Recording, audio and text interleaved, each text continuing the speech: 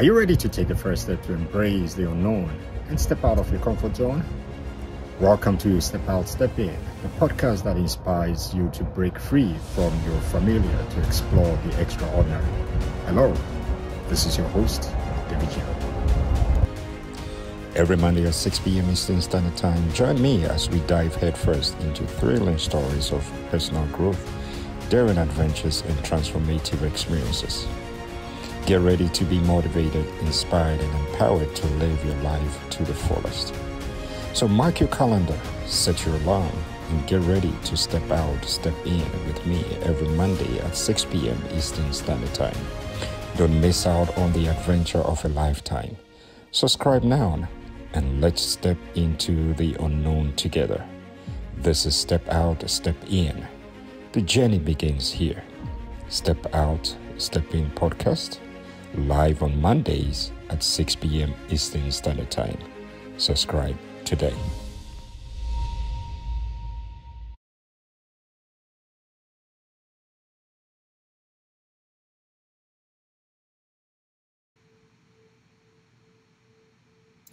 Hello, good evening, ladies and gentlemen, or good afternoon, good morning, depending on where you're watching from or where you might be watching the replay from. I'm so excited to come your way again. That's Monday, March 18, 2024 at 6 p.m. Eastern Standard Time to host the Step Out, Step In podcast. I'm so excited. And again, thank you so much for allowing me into your homes, wherever you're watching from. And we're going to dive into this topic that resonates with us all. We started the first part last week, and we're going to continue with this. And this is the podcast that challenges you to break free from the familiar to embrace the unknown. Step Out, Step In is the podcast that helps you to navigate life and make the most of your time. And again, I'm your host, David Gill, and today we're diving into the topic that's both universal and deeply personal, called pain. That is one of the things that we all go through, whether we like it or not. And can you do me a quick favor? If you can share the link, YouTube, Facebook, LinkedIn, with a friend, a loved one, or a frenemy. Just share the link, and let's do this together if you can. And if you haven't subscribed to my YouTube page, please do so. Like me on Facebook and LinkedIn, and share, comment. No, nice comments though. Right, so as I said earlier, I started the first part of this, and tonight I'll be talking about. This is episode 61. I'll be talking about embracing pain and navigating life's inevitable trials. And just a recap of last week's. I just want to do a quick recap of last week, what we started off with. And, we started off by defining pain. And I said, pain is more than just a sensation. It is emotional and psychological response to adversity. And I also said that pain signals that something is wrong, prompting us to take action or seek help. Pain is also a teacher, providing valuable lessons that shape our growth and resilience. And again, pain can take many forms: physical, emotional, psychological, or even existential. And that is pain. And as we went through, talked about talk about the inevitability of pain, and you can get all this on my YouTube page. So when you sign on there, you can please go in and go through it. I also talked about navigating through pain. And in navigating through pain, I shared a quote from Viktor Frankl. Viktor Frankl was an Austrian psychiatrist, a psychotherapist, and a Holocaust survivor. And he said, in some ways, suffering ceases to be suffering at the moment it finds a meaning. That means that when you go through pain and you find a meaning in that pain, it no longer becomes something that really affects you negatively. In anything, there's a positive side to it. And also,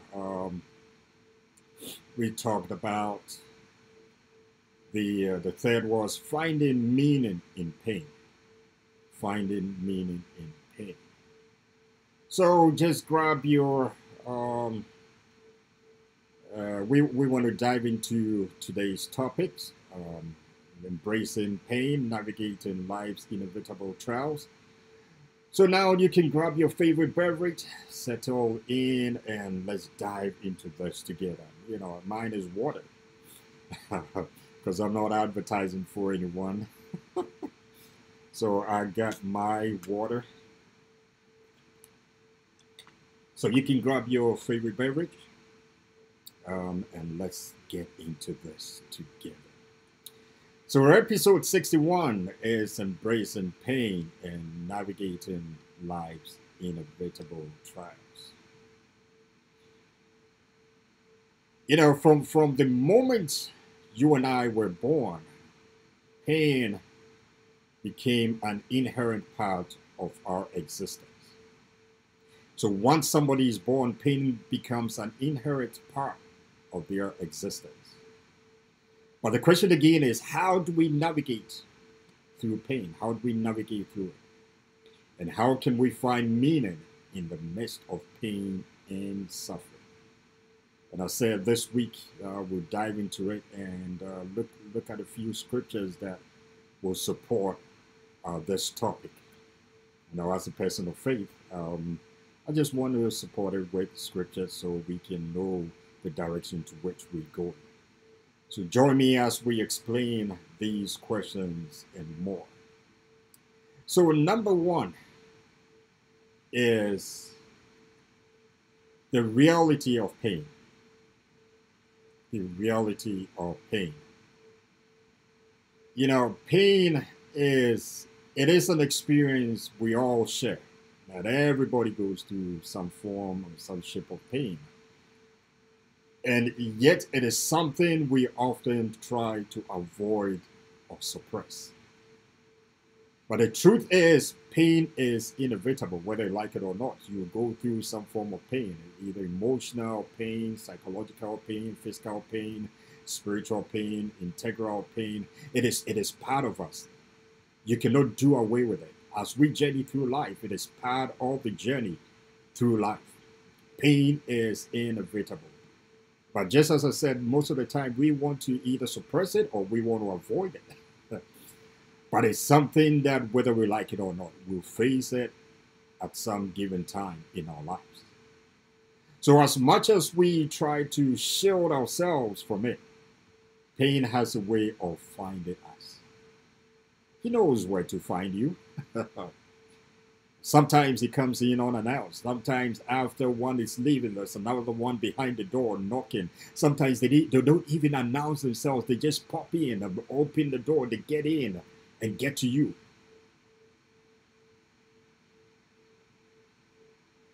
So let's look at a scripture in the Bible that really tells us about pain. In John chapter 16 and verse 33, Jesus says something here. He says, "These things I have spoken to you, that in me you may have peace." So in Christ, you and I may have peace.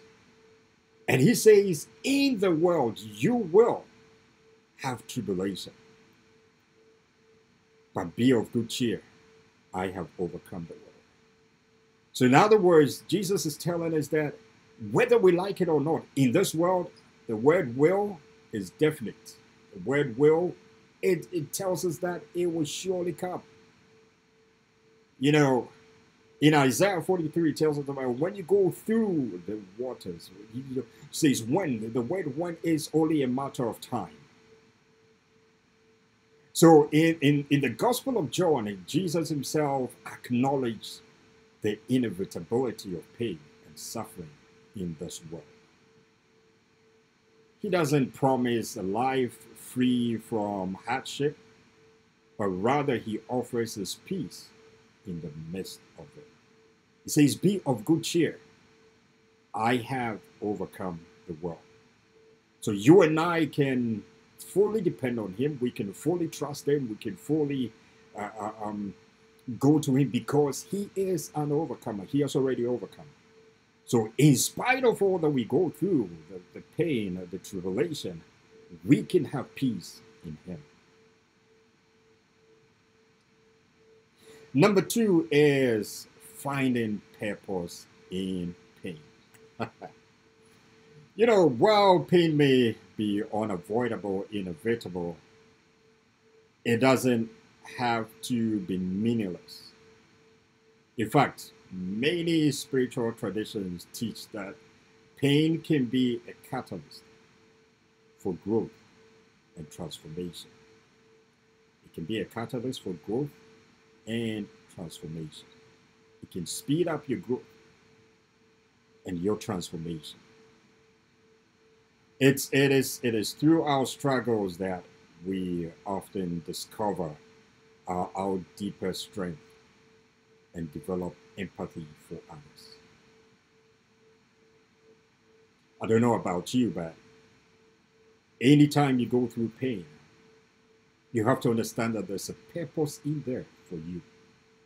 But you know, most of the time, what we do is we don't really look at what is in there for me. What are the teachable moments for me as I go through the pain, as I go through the struggles, as I go through the tribulation? What is the teachable moments in there for me? What can I learn from it? What is the purpose of this pain?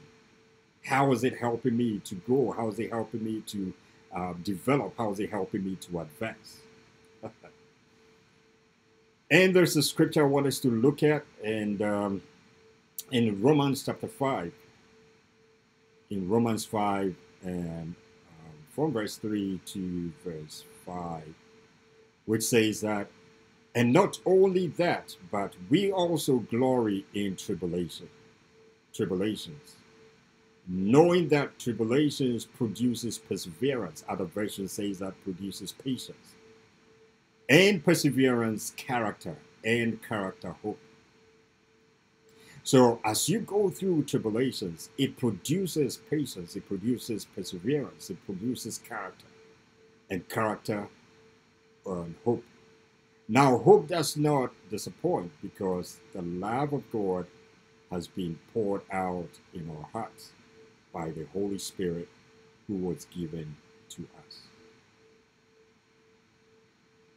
You know, so in this context, the Apostle Paul reminds us in his letter to the Romans that suffering produces perseverance. Suffering produces character. Suffering produces hope. Our pain, my pain, your pain, has the power to shape us into a more resilient, compassionate individual if we allow it to. The sad aspect is most of the time we don't allow what we go through to shape us to be resilient, to be compassionate individuals, but rather sometimes we get so bitter about what we're going through, and we don't allow ourselves to learn from it, to get those teachable moments from it. And number 3 is embracing the journey. You know, I said from the beginning that pain is inevitable, it is unavoidable, whether we like it or not. We go through all kinds of pain. It doesn't matter. It is an equal opportunity social, equal opportunity employer. The big goes through, the tall goes through, the short goes through, the rich goes through, the in between, the poor. Everybody goes through some form of pain, one way or the other. So how do we learn to embrace the pain or rather than resisting it? And I said earlier, sometimes we want to suppress it, sometimes we want to avoid it. but it has a way of shaping us into being resilient, into being compassionate individuals.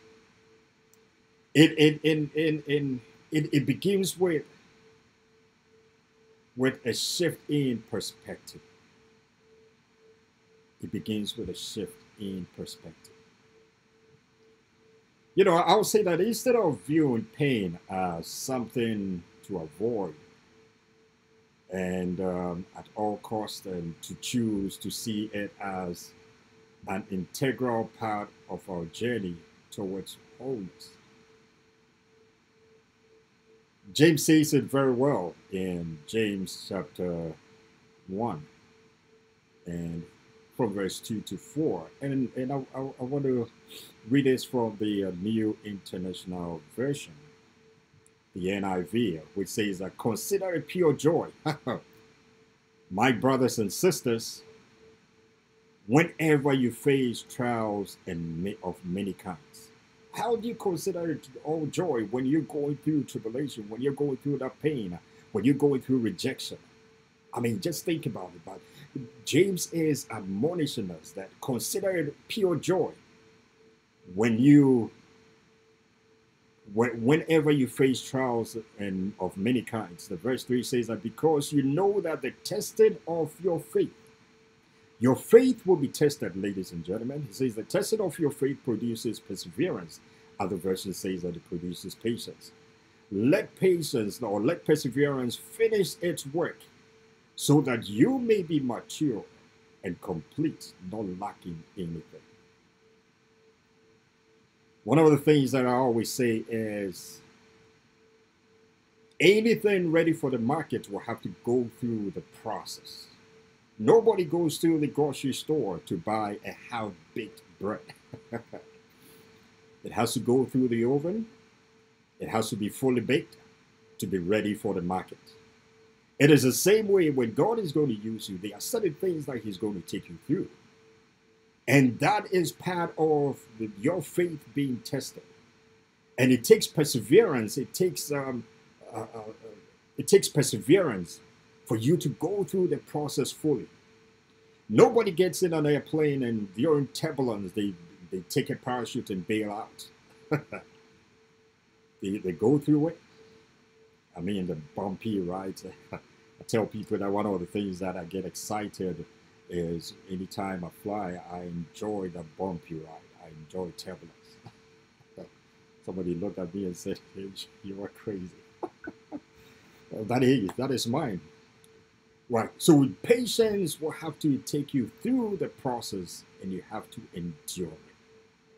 So it's considered pure joy, my brothers and sisters, whenever you face trials of many kinds, because you know that the testing of your faith produces patience. So James, in this context, is encouraging us to consider it pure joy when we face trials, when we face tribulations, when we go through pain, knowing that we have the potential to refine our faith and make us more complete.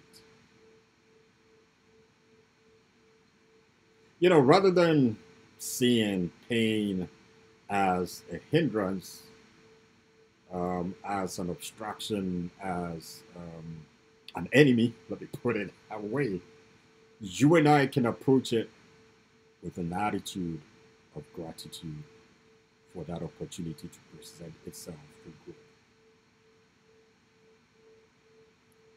The scriptures tells us that in everything we should give thanks, for this is the will of God in Christ Jesus for concerning us. And again, the scriptures tells us that for everything we should give thanks always. So in the midst of it and for it, including pain, and the good, the bad, and the ugly, the in between, no matter what it is. We don't only have to give thanks when things are going in the right direction, no matter what you face. We can have an attitude of gratitude, including your pain, my pain, your tribulation, my tribulation. And it's an opportunity it presents for growth. One of the things that I worry about lately is how do we grow and mature in the things of God? And all these things come in to shape us. You know, sometimes we want to avoid it. It's unavoidable. So what do you do when you get into it? Find those moments, those teachable moments. What is in there for me? Sometimes we ask, why me? Why not you? Because I believe that if God wants to use you, He will take you through the process, prepare you for what He has already prepared for you. And it is part of going through the process.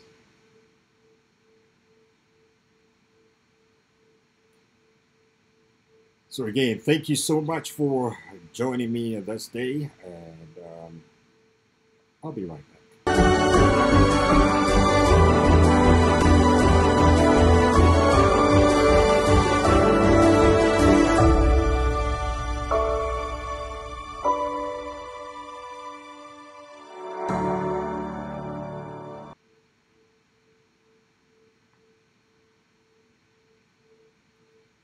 Right, again, thank you for joining me today.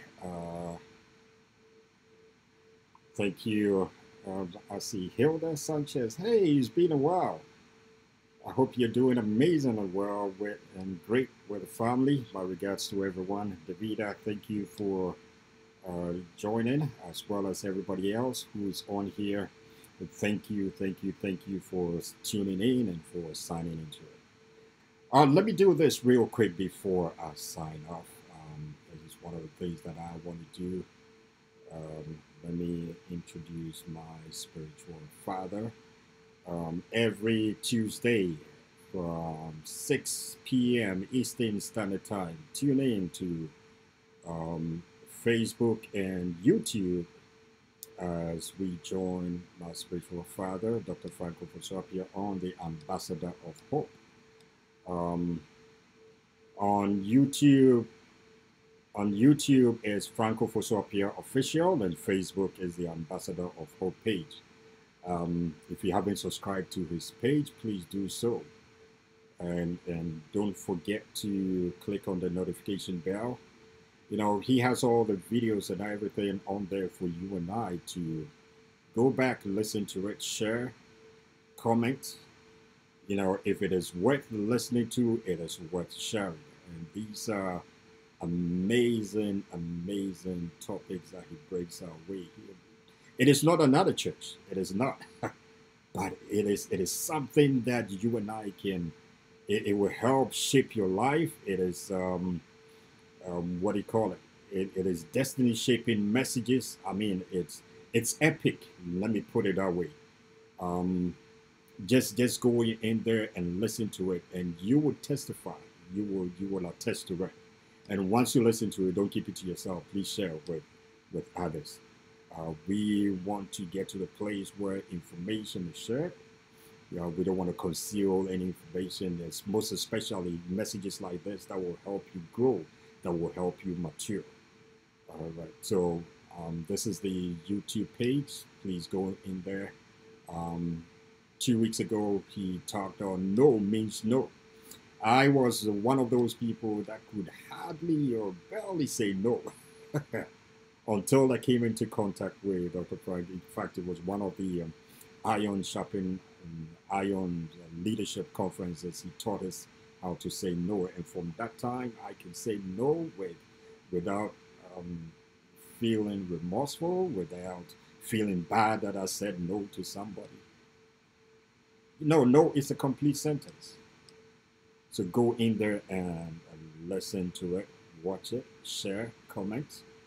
And I want you to save the date for ISI 2024. This is the 20th anniversary for ISI, Iron Sharpens Iron. There's a leadership conference. And this year, 2024, ISI 2024, we are celebrating 20 years of excellence in leadership development.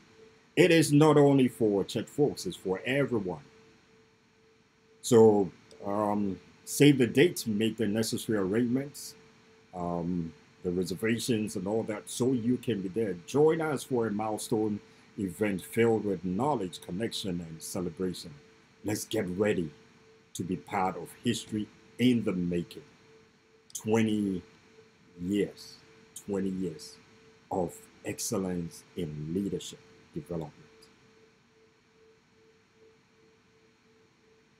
20 years. Can you believe that? All right. So once again, thank you so much for allowing me to come your way. I'm your host, David Joe. As we journey through life, we will inevitably encounter pain and suffering along the way. But we don't have to let it define us. You don't have to allow your pain to define you, for you to turn into a house of pain. No, don't let pain define you.